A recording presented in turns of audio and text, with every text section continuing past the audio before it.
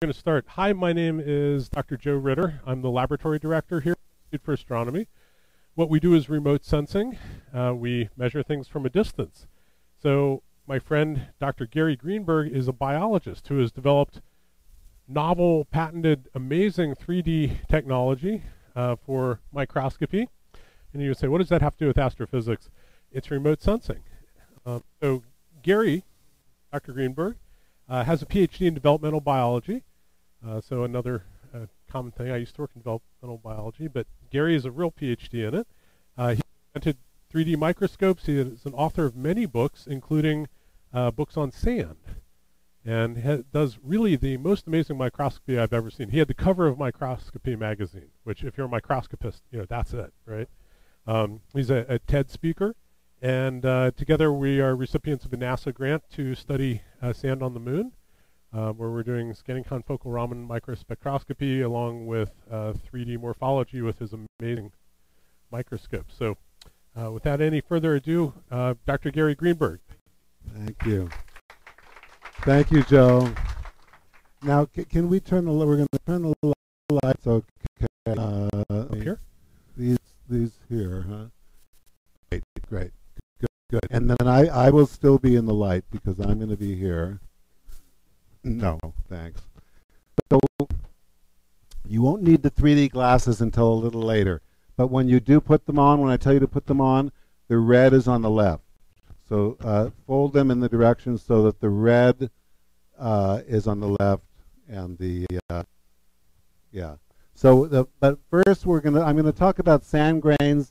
And sand grains are not only on the Earth, but they're also ubiquitous all around the entire universe, including in outer space. So these aren't actually stars, but that's star sand from Okinawa. And these are little grains of sand, and you can see them live under the microscope in the microscope lab a little later.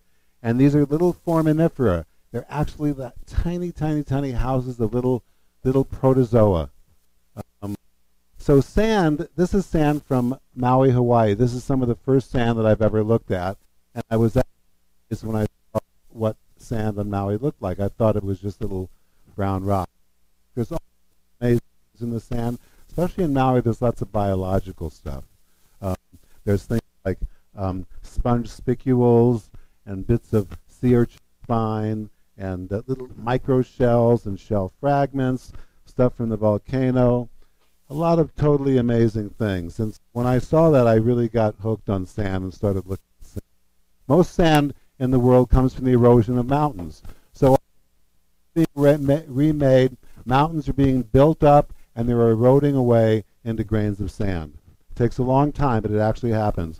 And mainly water and ice and forth. So this is a fall. These waterfalls are bringing sand down into rivers that then go into the oceans. You might wonder, well, how can grains of sand actually erode away from rock? If you look at rock with a microscope and you look at little tiny, what rock is actually made of, you can see that they're made of all little tiny grains of different minerals. So what happens is when the temperature freezes and thaws or water hits it, these little grains of mineral are liberated. And these are grains of sand from Big Sur in California. And they get more and more eroded and rounded away until they finally disappear into silt and clay. So this is some amazing sand. There's a green sand beach in the south point of Hawaii. It's a big olivine outcropping, and that entire beach glistens this beautiful, beautiful green grains of sand. They're totally amazing. You can see some of the little bits of sand from the volcanic sand as well.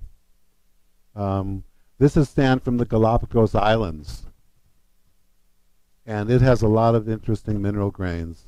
Most of the sand in the world, or not most, but the highest percentage of sand in the world is made of quartz crystal, because most of the rock in the world on the Earth is granite rock, or a lot of it is granite rock, and when it erodes away into quartz crystal. This is very, very fine quartz crystal. There's no other things in it like feldspar and other sorts of minerals. And it's these sorts of really, really pure quartz crystal that make things like glass, computer chips. Sand is used in concrete. So in this room right here, we have the concrete walls, the glass windows and the computers that make all this running. It's all made from sand. People say, well, is that what sand really looks like?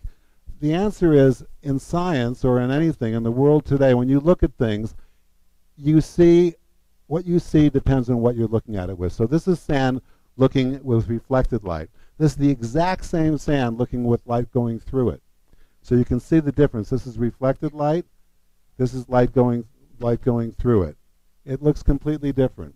So when you look at things from different points of view and different lights, in a different light, you learn different things about it. The original sand in the universe was created by exploding stars.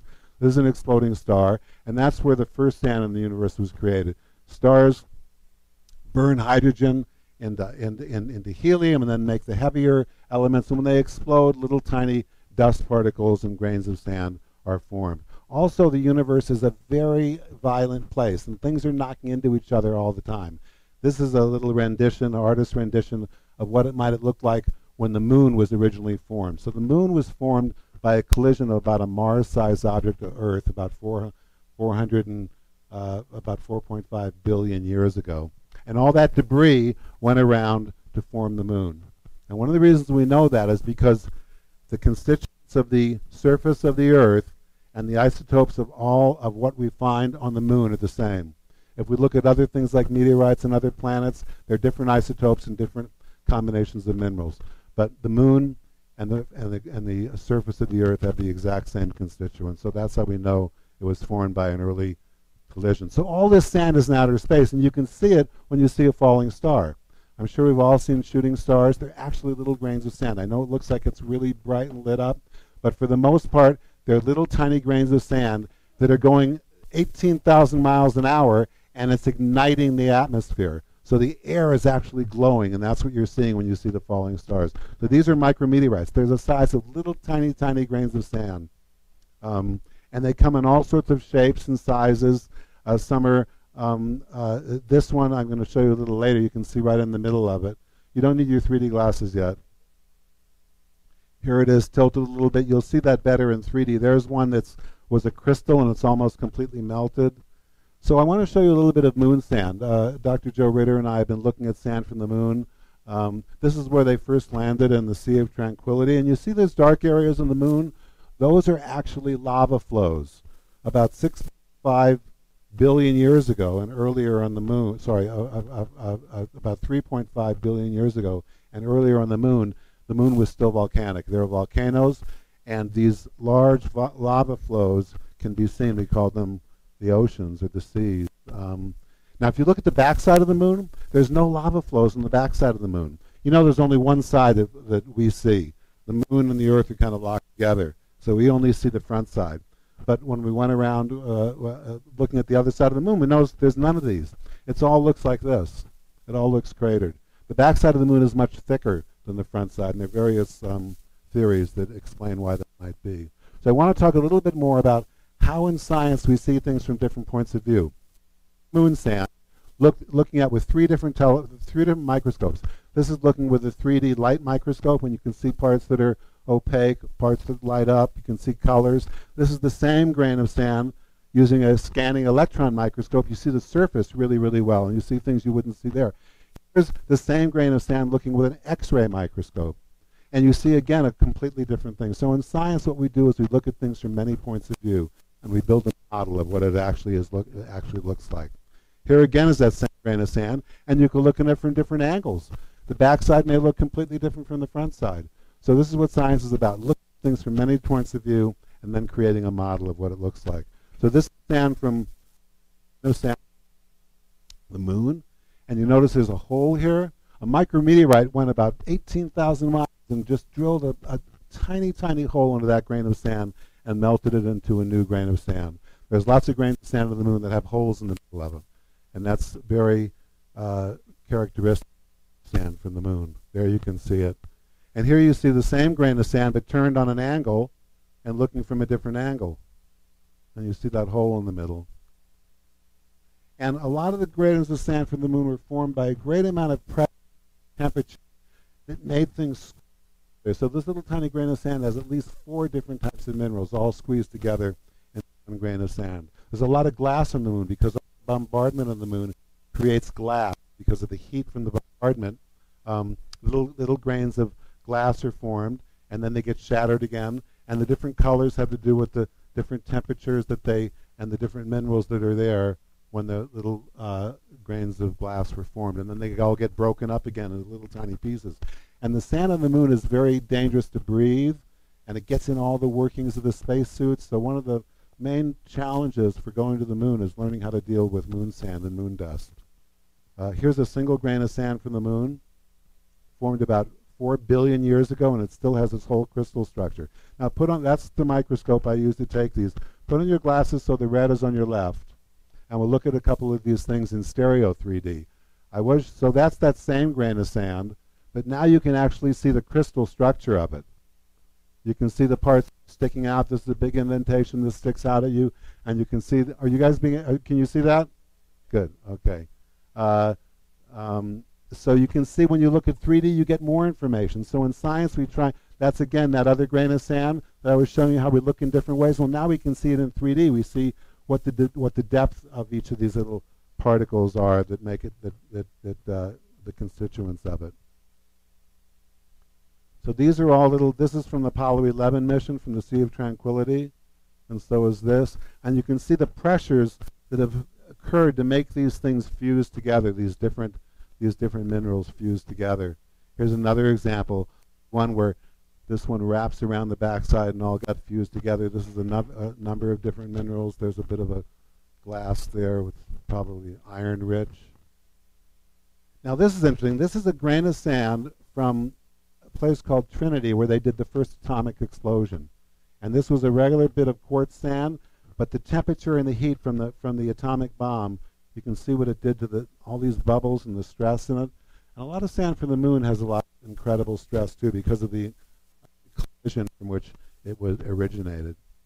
These are a handful of little tiny micrometeorites from outer space. You can see some you can look right into the middle of. Here's looking closer. You can see right inside. This is tiny. This is a tiny grain of sand from outer space that was once a shooting star. It landed in the South Pole, and the Army collected them and sent them to me to photograph in 3D. It's so small. It's a half a millimeter. It's less than a half a millimeter. Really, really small. Yeah, you can't see. I mean, you need a 3D microscope.